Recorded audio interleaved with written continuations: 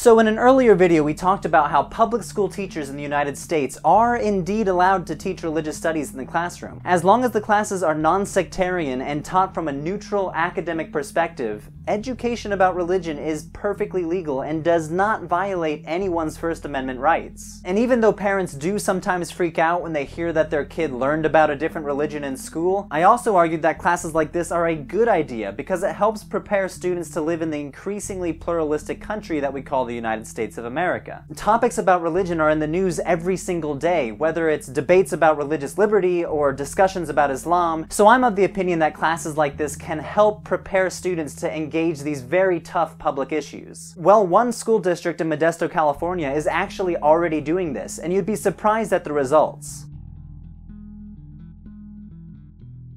Modesto, California is a city of 200,000 people about 90 miles east of San Francisco. In the year 2000, the Modesto City School District implemented a world religions requirement for all 9th graders. Now, a lot of high schools do have religion classes, but they're often optional electives or they're implemented into a world history class. Modesto's curriculum was special because it was specifically focused on religion and tried to tackle tough issues like religious freedom. And this wasn't going to be easy. Modesto is a religiously and culturally diverse city. There was no guarantee that this curriculum was going to succeed. But 15 years later, it seems to be going pretty well. In 2006, the nonpartisan organization, the First Amendment Center, conducted a study on Modesto's world religions curriculum. They conducted interviews with about 400 students, both before and after the class, and they also interviewed school administrators, teachers, school superintendents, and even local religious leaders to see how the class was implemented and structured. And they found several positive outcomes. First of all, they found that Modesto's course had a positive impact on students' respect for religious liberty and the First Amendment in general. Through their surveys, the scholars found that the students were more supportive of religious freedom,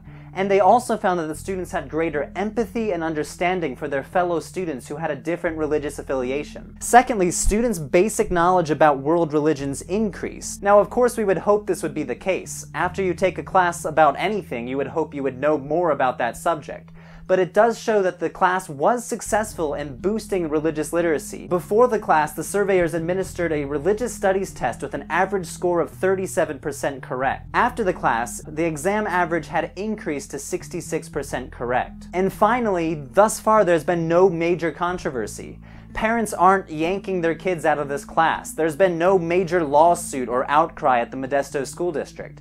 People generally seem to be accepting that, yeah, our kids should know more about the world's religions. So from these findings, I think other school districts should be cautiously optimistic about implementing their own world religions curriculum. Now, of course, we shouldn't exaggerate the success. There are some real challenges in trying to implement a religious studies curriculum for a high school, and Modesto has not been perfect. First of all, adequate teacher preparation can be a huge problem. Teaching religion is very difficult. Believe me, I've taught in the classes here at Boston University, and through my experience with this YouTube channel, people can inadvertently get offended. People can misconstrue what you're trying to say, and you as an educator need to be very aware of the diversity in your own classroom. A few teachers at Modesto were described as teaching religion from a warm and fuzzy perspective, and this just is not helpful for anyone. As you're well aware of, religion can be oppressive. It can codify racism or misogyny. It can spark violence.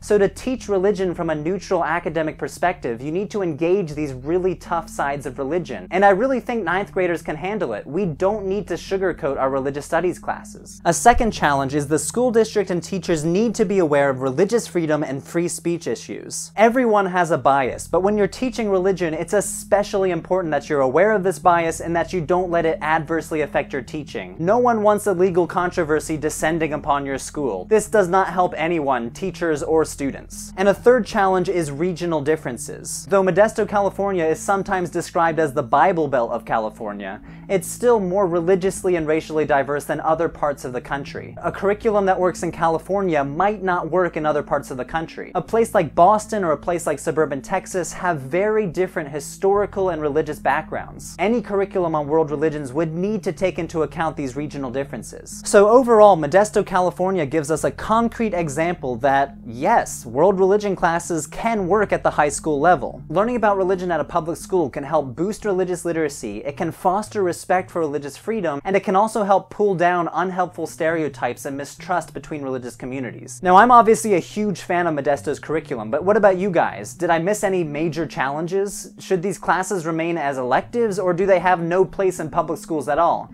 Leave your comments below, and as always, thanks for watching and subscribing, and I'll see you next time.